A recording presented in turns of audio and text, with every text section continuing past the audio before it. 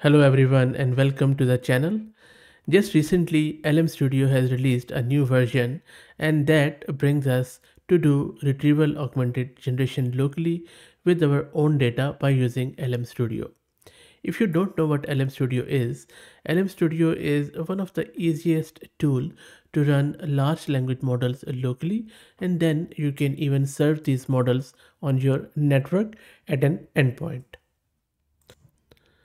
Once you download your models, then you can run them privately offline without any internet connectivity, and that is the beauty of this LM Studio. After Olama, this is one of my go-to tool whenever I want to try a quantized version of a model locally because it makes it so easy to test out these models. And instead of tinkering with the tool, you can focus on testing your local models. I have done heaps of videos on LM Studio if you're interested. Even I did a video on a recent updated version of LM Studio here on my channel, which is RAG in LM Studio, but that is Linux focused. The steps are more or less similar, but in this video we are going to see how you can upgrade LM Studio and then how you can do RAG with it in the Windows. If you're interested, I have done like heaps of videos on of LM Studio. As you can see, there are lots of them, so you can check them out if you feel like it.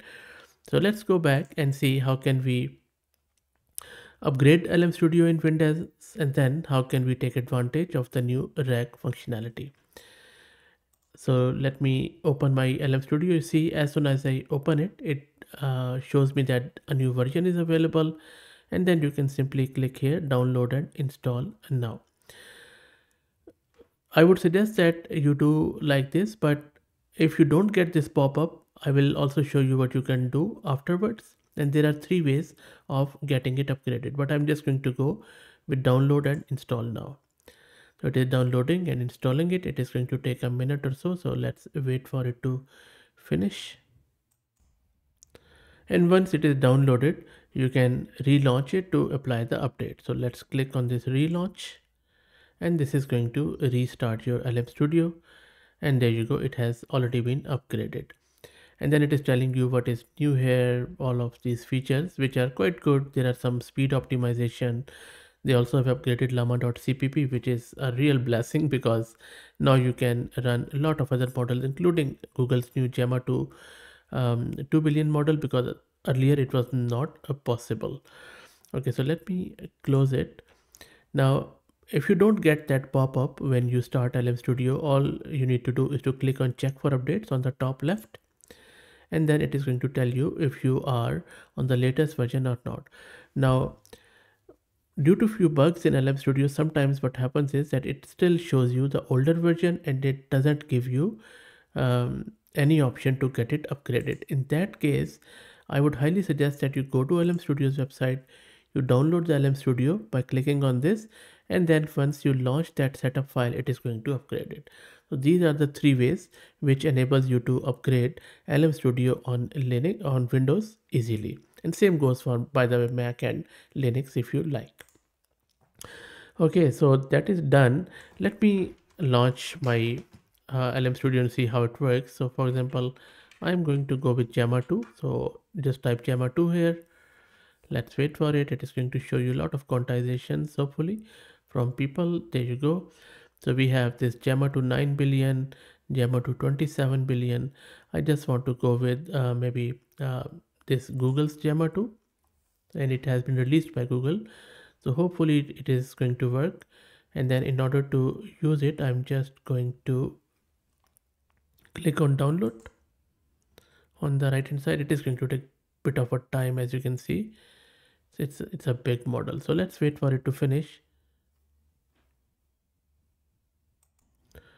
And the model is downloaded, and I have relaunched my LM Studio, and you see the new upgraded interface. And as I said, if the check for updates doesn't work for you, you can simply go in and then download it from their website and run it anyway.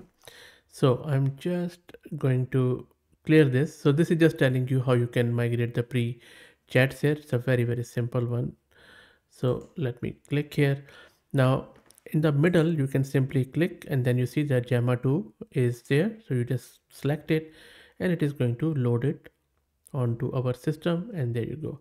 So our model is loaded. If you click on this jar icon in the top right, it is going to show you some of the options which you can check system prompt, and then there are some general settings which you can check, like some of the CPU threads and all that stuff.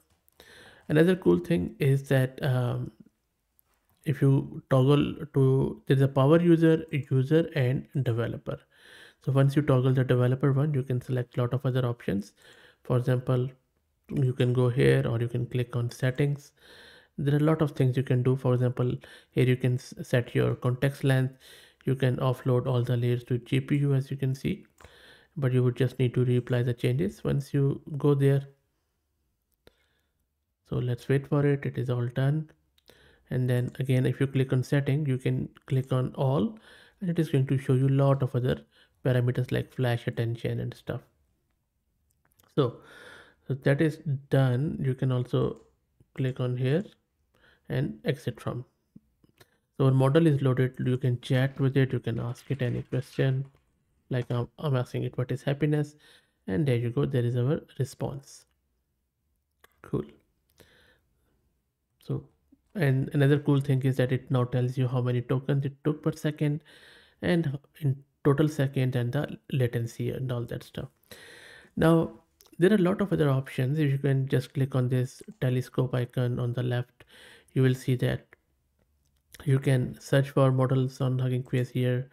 You can check out the latest news. On the right hand side, there are few of the models which you can download if you like, just clicking on this download button. On the left, if you click on this developer icon, you can start your local server and then start serving the models on the internet, like from here. And then this is a port. This is a older option which we already have seen a lot of times. And then if you click on this setting button, you can set a lot of other options like your theme, your what is the mode you want to go with. Developer is the most complex one, and then few other options around chat and a lot of other stuff which is not really needed. And these are the models which you can go with. And now, as far as RAG is concerned, or retrieval augmented generation is concerned, where you provide your own data to LLM so that it will have more context around your data, and it will give you a response more grounded in your own information. The RAG is fairly simple in LM Studio. All you need to do is to just click on this pin icon here, and then from here you can upload your file. And for the file, let me go to the desktop, and then from desktop, maybe my files.